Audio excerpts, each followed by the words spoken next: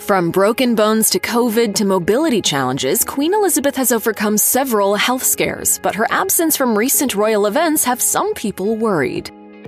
Throughout her reign, Queen Elizabeth has faced a multitude of personal and political struggles, but the monarch has a history of battling health problems without much fuss and swiftly returning to her duties. In 1994, Queen Elizabeth broke her left wrist after a horse riding accident, per the Associated Press. The Queen's horse tripped, which caused her to fall, Buckingham Palace told reporters at the time. Luckily, the break wasn't serious, and the Queen didn't even realize she had broken a bone until 24 hours later. The monarch had actually gotten back on her horse and finished her ride, brushing off the discomfort as a bruise before later receiving an official diagnosis. Almost 30 years later, Queen Elizabeth still rides her horses. While she did take a break from riding in 2021 after experiencing some discomfort, people reported that she's since gotten back on her horse, just as she did in 1994.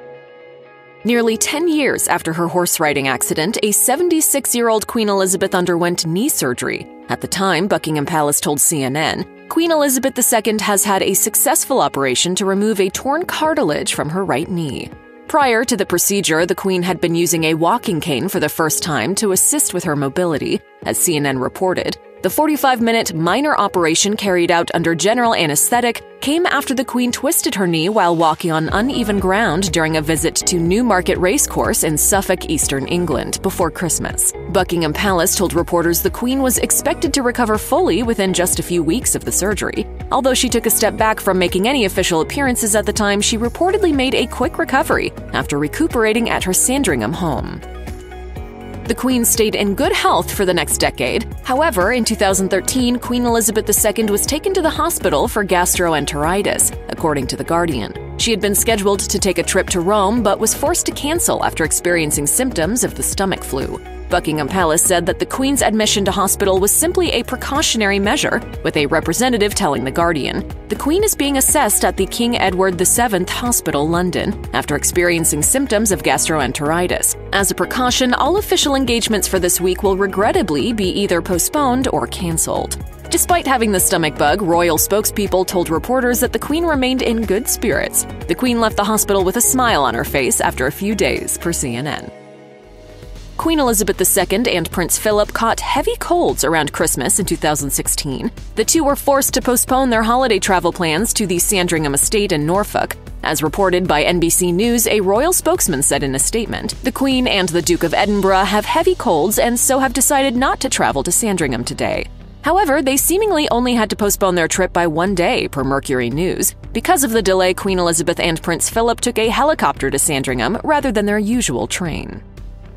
2021 was a tumultuous year for the Queen, with the monarch facing multiple health complications. However, the year started on a good note with her vaccination against the COVID-19 virus. In a video call with the National Health Service, Queen Elizabeth said, "It is obviously difficult for people if they've never had a vaccine, because they ought to think about other people rather than themselves." However, the Queen found herself in hospital for an overnight stay that October. According to Reuters, the palace revealed in a statement, following medical advice to rest for a few days, the Queen attended hospital on Wednesday afternoon, October 20th, for some preliminary investigations, returning to Windsor Castle at lunchtime today and remains in good spirits. The following month, Queen Elizabeth missed the annual Remembrance Day service, with the palace explaining in a statement to NPR, "The Queen, having sprained her back, has decided this morning with great regret that she will not be able to attend today's Remembrance Sunday service at the Cenotaph. Her Majesty is disappointed that she will miss the service."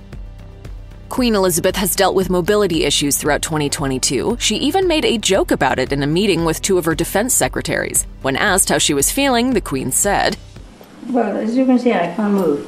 Despite her mobility problems, the Queen was still in good spirits, but later that month, Queen Elizabeth tested positive for COVID-19.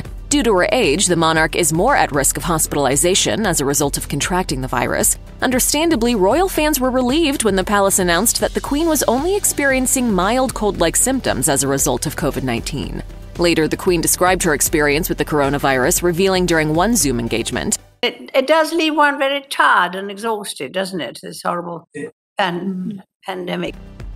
In May 2022, the monarch found that some of her health issues were exacerbated, and a royal statement to Reuters explained, the Queen continues to experience episodic mobility problems and, in consultation with her doctors, has reluctantly decided that she will not attend the state opening of Parliament.